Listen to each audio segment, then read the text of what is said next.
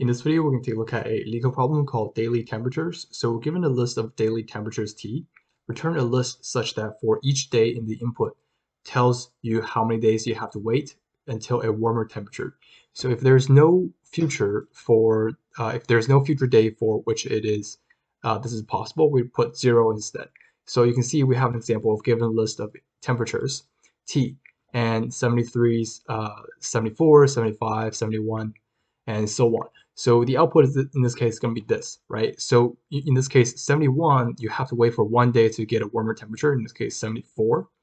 74, you have to wait for 1 day to get to a warmer temperature, which is 75. That's why we have a 1 there. And 75, you have to wait for 1, 2, 3, 4. 4 days to get to a warmer temperature, so that's why we put 4 there. And then 71, you had to wait for 1, 2, so 2 days to get to a warmer temperature. So obviously, one way we can solve this problem is for each and every single element that we have in T, we do a linear scan on the right. So a linear search on the right side to see if there is a greater, the next greater element that's greater than the current element, right? So if it is, we just track the distance. So in this case, the distance is going to be the index, right? So in this case, this has an index of 1, this has an index of 0.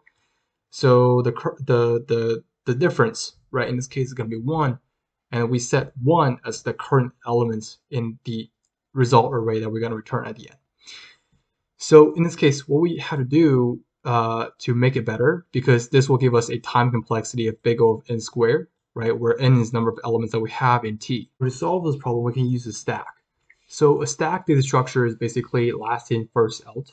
So the last element in, for example, 6, 1, the last element that was inserted is the first element that we're going to remove, right? So what we can do is we can use a stack data structure, and basically we're going to have a stack.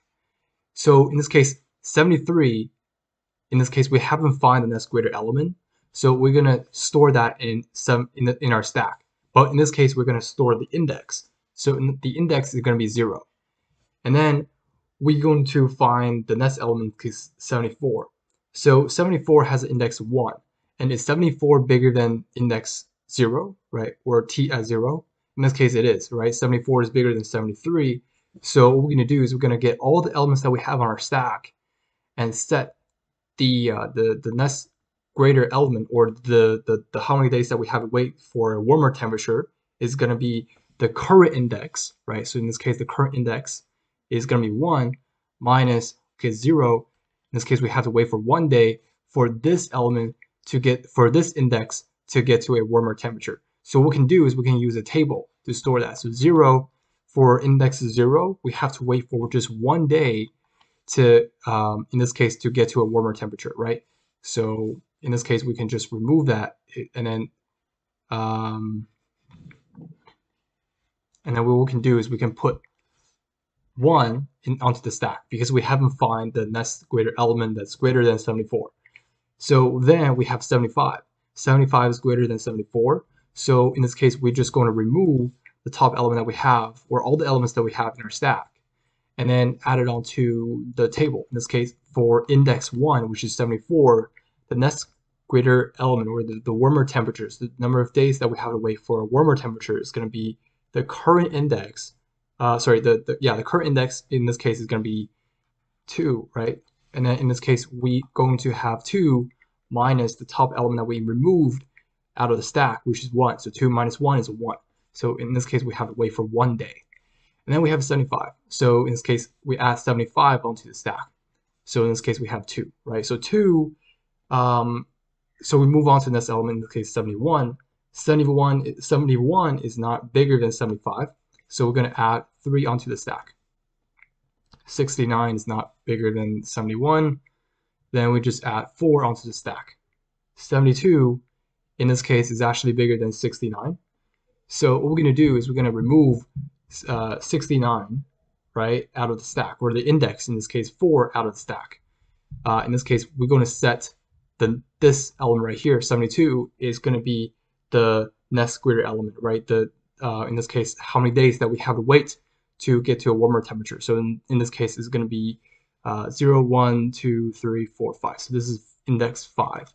So 5 minus 4 is is 1. So in this case 4, we just have to wait for 1 day, right?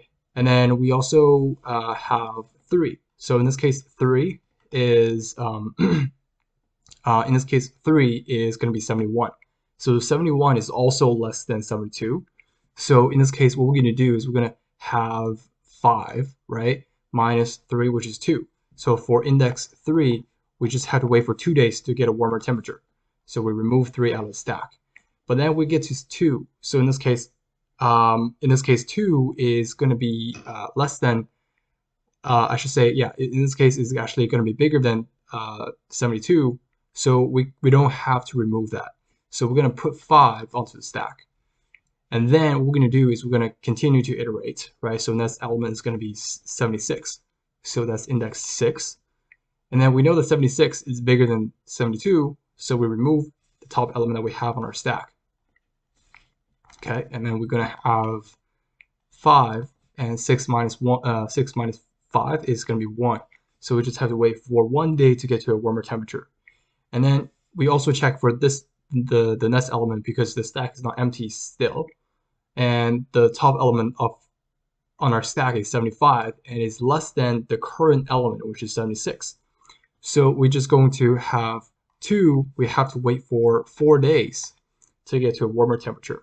And we're going to remove 2 out of the stack. Okay, so now we have 6. So now we have 73. 73 in this case has an index of 7. So in this case, 73 is not bigger than 76, so we have to add index 7 onto our stack.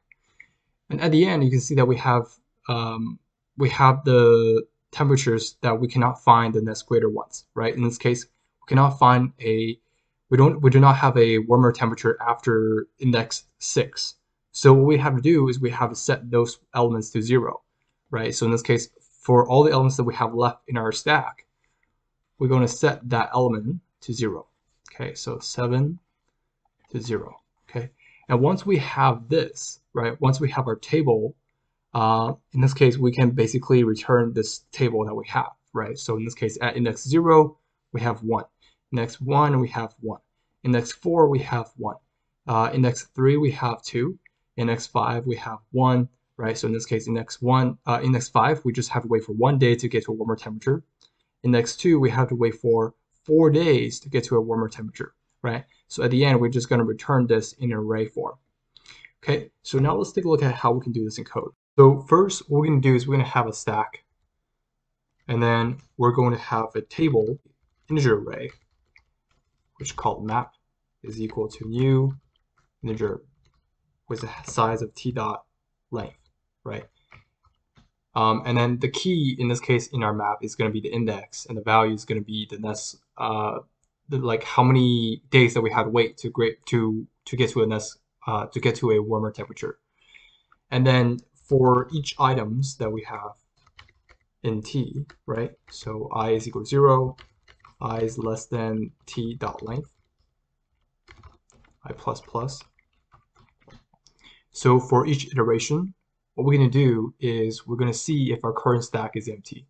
So if it's not empty and the top element that we have in our stack is actually less than the current element that we have, then we can just remove the top element, and then we're going to calculate the distance or the days that get to the current item, and then we're going to add it onto our map. Okay, so what we're going to do is we're going to say while stack dot is empty, right, is false. We're going to say if stack is not empty and the top element that we have on our stack, so it's going to be stack dot peak. So that's going to be the top element that we have on our stack, right? And that's actually the index, because in this case we're storing the index onto the stack. So what we're going to do is we're going to say t at stack dot peak. That will be the actual element. If the actual element is actually less than t at I, right, that means that we can be able to remove that element off the stack. So in this case, integer top. So this is the top index, okay?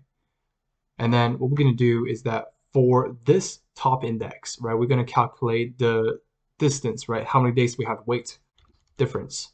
what we're going to do is that for we're going inside our map. So map at top index, number of days to wait or warmer temperature is going to be DFI difference, right? The difference between the current index minus the top index, right?